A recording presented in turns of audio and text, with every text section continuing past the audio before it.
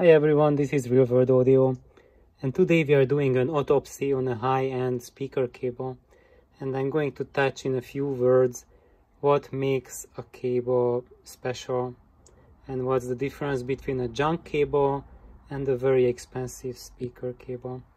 And this is a Harmonic Technology, the speaker cable. This is not a current model, it's about 15-18 years old. And I'm taking it apart because I'm trying to do an upgrade to it. And this video is about taking it apart and sharing with you why this cable is so expensive and what those things that they do here make a difference. So first of all, when you look at the logo and the inscription, it has a direction on it, and that shows the directionality of the cable, and that's because the copper wire in it, they are aligned. So copper has a directionality, so when they draw the wire, then the leading end and the lagging end, they are different. So if you flip the orientation of a wire, then it will have different sonic properties. So when you have two cables and you see that arrow there, that's a guarantee that the cable's drawing direction is identical in those two cables. And eventually when you plug it to your system, you can plug it one way or you can plug it the other way, so the direction can point towards your load or can point towards the source, but you do that together with both left and right cables and don't flip them over, and that will add a layer of extra clarity to the sound. And this is where the directionality comes from. It marks the directionality of the drawing of the copper inside, and also it marks the direction of the twist, because these two cables on the inside, they are twisted. So here, this is already another half of the cable. I have cut it in half, and this is the other end. And as you can see, that is at the center, that's the conductor material. But before we get there, let's see what's happening here.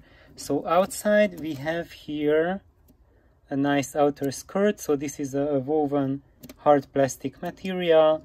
This kind of stuff is the same thing that's on, I would say, like 70% of the speaker cables and power cords and whatnots on the planet. It's the same stuff. It comes in different diameters, but also if you puff it up, it can puff up to a much bigger size, and it can unpuff itself. So it really adapts to the diameter of the contents on the inside.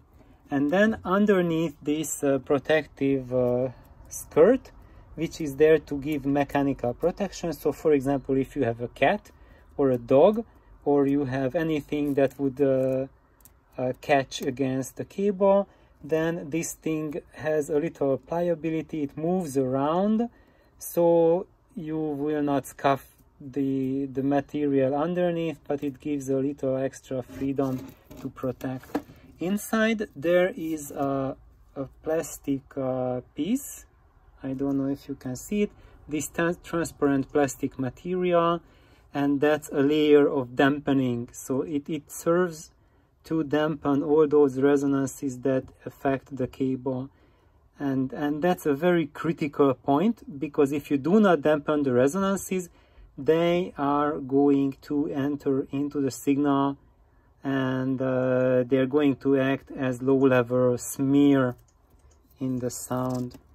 So underneath that, not sure if you can see it, that outer plastic layer, there is a layer of Kevlar. So this is woven Kevlar, a Kevlar around the cable's length, and it's really neatly woven, and it took me about almost an hour to get rid of it from that small length.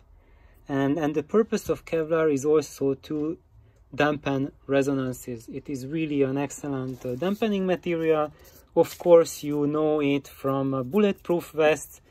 Woven Kevlar have the capacity to even slow down a speeding bullet.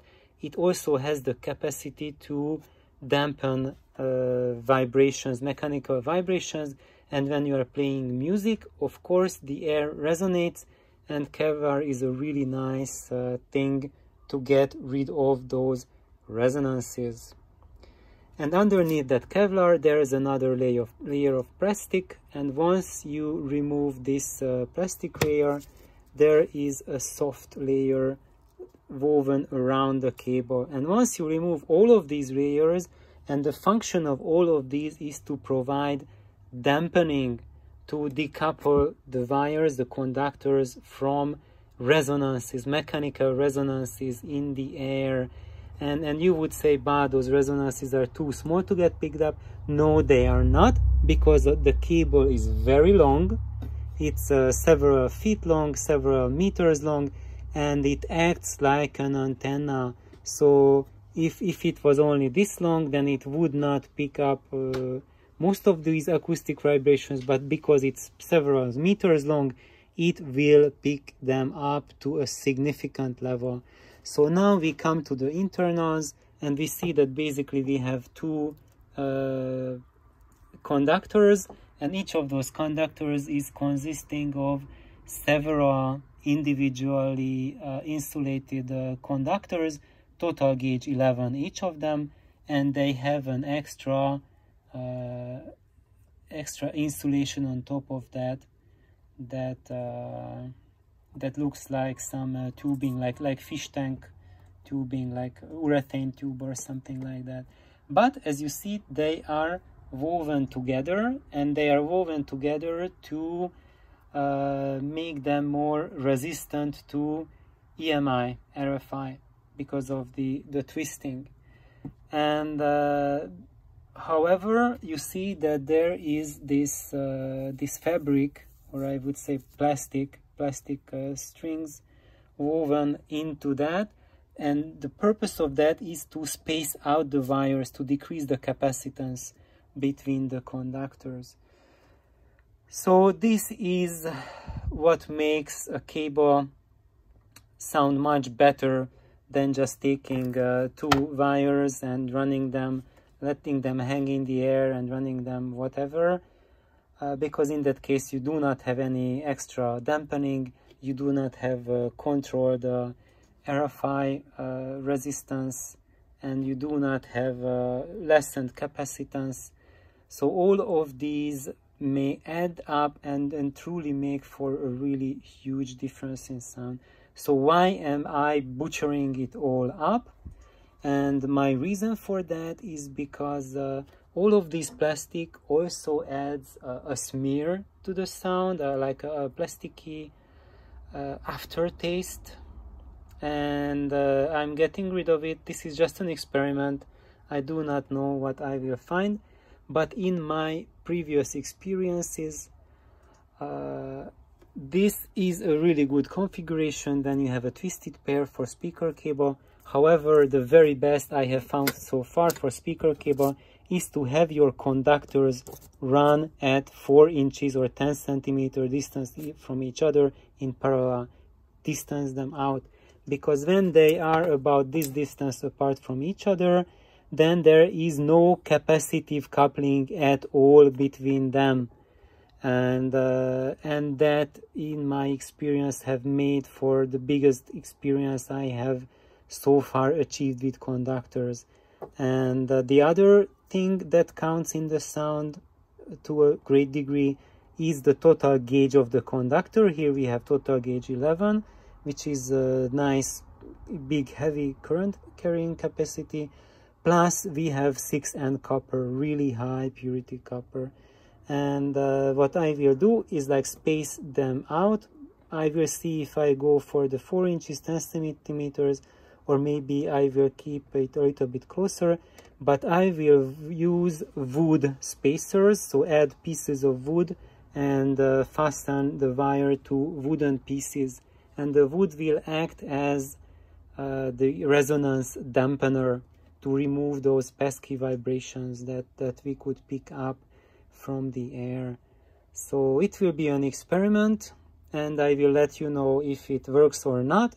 If it doesn't work, then it's a very expensive experiment, but now you will be enriched at no cost, because you will know whether it works or not. So whether you should just use your nice cable, or you should feel entitled to just carry on, do an autopsy on it, and just reconfigure it.